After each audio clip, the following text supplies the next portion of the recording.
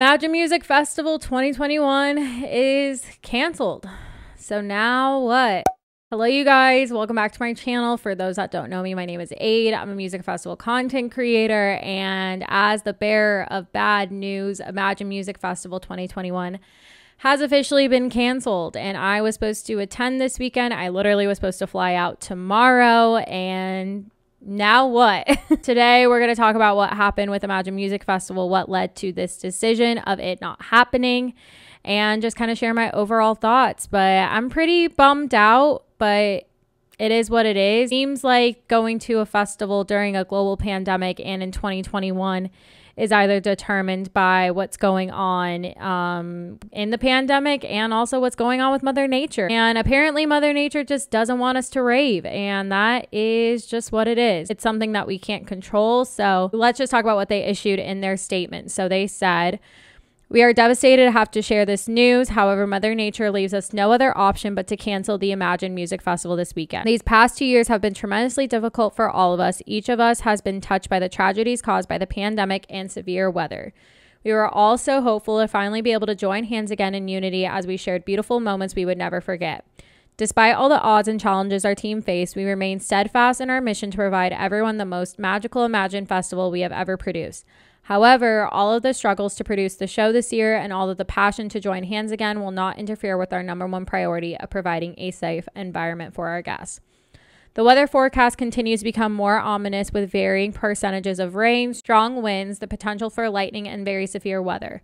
Our public safety team, nationally acclaimed meteorologists, local authorities, and our team of experienced directors have determined severe weather for Chattahoochee Hills is imminent and will cause extremely hazardous conditions that are unsafe for guests and staff. The site has had a tremendous amount of land improvement over the years, not limited to paved roads, extensive grading, water lines, and French drains throughout. However, no amount of land improvements can withstand a hit from a hurricane or tropical storm and remain safe for staff to work and guests to attend. Your experience as our guest has been paramount in every decision we have ever made, but we will never take a chance on your safety. We can't even begin to describe how heartbroken we are and how much effort and dedication from our team has gone into this show. We are an independent organization, and this decision is going to have a deep impact on our business, family, and our entire Imagine team. We are endlessly grateful and thankful for your understanding and support as we continue to navigate through these unprecedented times. For our current ticket holders, you can either choose to automatically transfer your ticket to 2022 or will have the opportunity to request a refund. We encourage ticket holders to carry over your ticket for 2022 to guarantee price and availability because tickets are over 98% sold out, with all camping 100% sold out.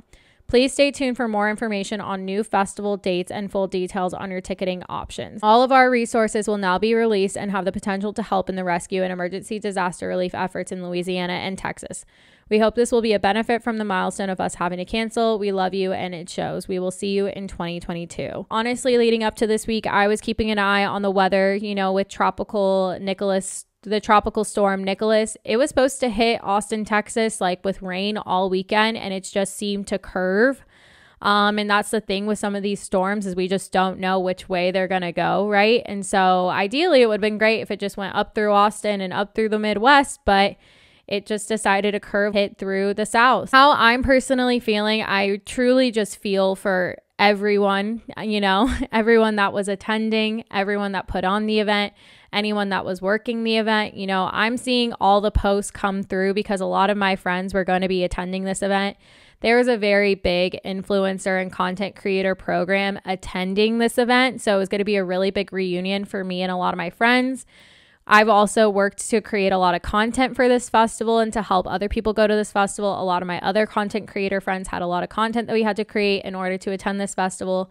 So we're pretty bummed out that we're not going to get that return on being able to attend this event and create more content.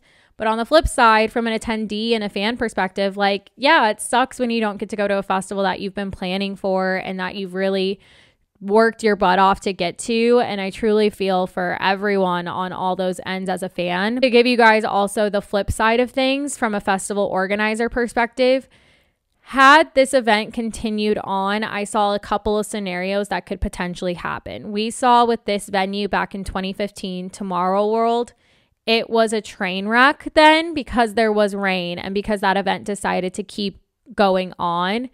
And I've just heard how muddy it was, how awful it was. Ubers and rides and cars couldn't even get out of the festival grounds. I personally think this was probably the best move to make. And I know a lot of people might be upset with me for that opinion, but I think it was probably the best move to make just because, you know, when festival grounds get damaged, we just don't know how any of it's going to be comfortable for other people. So whether you are going to be camping or driving to the festival or taking a shuttle, taking a ride share, any of that could have been impacted by the grounds being damaged from this storm. Another thing, like if you're just saying like, oh, well, it's just a little rain. Like, yes, rain is fine, but because there was also potential to have strong winds, you know, when you have strong winds like that, stages can fall apart. They could injure someone when something flies out. And also, anytime that there's severe lightning, the event can't go on. So I was imagining that maybe didn't mean to do that, but I was having the scenario in my head of like, okay, what if we get to Atlanta and then, you know, we end up getting stuck in our hotel room all weekend, or, you know, maybe one of the days get canceled. We saw it here with Seismic Dance Event that day 2 got canceled because there was a storm that came through that ruined, you know, the festival grounds a little bit. And it was to the point where like it was an unsafe event for attendees to go because stages were literally falling apart. And we were here in Austin, so that meant we could just, you know, go do whatever we wanted. We were in some like out there area of Atlanta, I think, where we were staying. So we probably would have just been stuck in our hotel room, you know, if it were to get canceled. So I was already picturing, you know, what would happen in that event. And I was feeling nervous. You know, I've never been to a festival where it was raining all weekend. I've been to festivals where it sprinkled a little bit, where it rained a little bit, but not like high winds or thunderstorms or anything like that. I've been to one festival where it was electric forest and they had us evacuate for the thunderstorm and we were able to come back in. But with this forecast, it just seemed like it was going to be nonstop. And so it's really hard for a festival organizer to make this decision. And like they said, they have a whole team behind this decision. It's not just one person, you know, it's people working at the state and city level. It's also people that are meteorologists. It's the team on the actual festival team that handles like risk management and safety and everything. And they probably made this as the best call that they can make because camping was going to start tomorrow. Like people were going to start arriving to camping tomorrow. People were already on their way to camp and now they have to turn around. So I truly feel for those people that were already on the road, were already trying to make it happen. And I feel for everyone that was working this festival or was intending to have some income from this festival. And even, you know, the festival organizers themselves, like they're coming back from a year of no festivals and to have to cancel another year and kind of bite the bullet on everything they've already spent. Like that's really difficult. And now they have to issue out all these refunds and stuff. So it's just not a good situation. Sad level I forgot to add to this was the artist. I realized I saw a tweet from Maddie on he doesn't get to premiere Good Faith live, and I'm very sad about that. I don't want to look at the lineup and even think about who I was gonna see because that'll hurt a lot more. But between some of my favorite artists I was gonna get to see and my newer artists that I've been wanting to see, and I'm sure they were all excited to play Imagine, it's just not great all around. So that's just another level that I wanted to acknowledge that also loses out in this situation. But yeah, just all around sad. But I'm just thinking about what we just saw happen with Elements, which for those that don't know, Elements decided to have their event even after having Hurricane Ida come through and kind of ruin the festival grounds. They decided to still have their event and it was a mess from what a lot of people have told me and from what I've heard. You know, people waiting long hours just to get on a shuttle to go to campgrounds, people getting turned away. You know, it was a mixture of the festival grounds not being ready for a festival from a hurricane on top of like not great festival logistics. So I think this was probably just the best, safest bet for everyone involved. If we could have gone to the festival and it's just muddy everywhere and it kept on having to evacuate or get canceled or whatever because of like strong winds or whatever, I think this was probably the safe bet to do for Imagine and for all of us involved. So we didn't have to deal with any, you know, feeling unsafe or anything like that. So that's how I'm currently feeling. And you know, if this was your only festival planned for 2021, I hope you can get your money back and maybe find another festival to attend, still make the most of it. maybe you can find a show to go to this weekend and just enjoy it. I know my boyfriend is going to go to a show this weekend. I don't know what I'm doing here in Austin.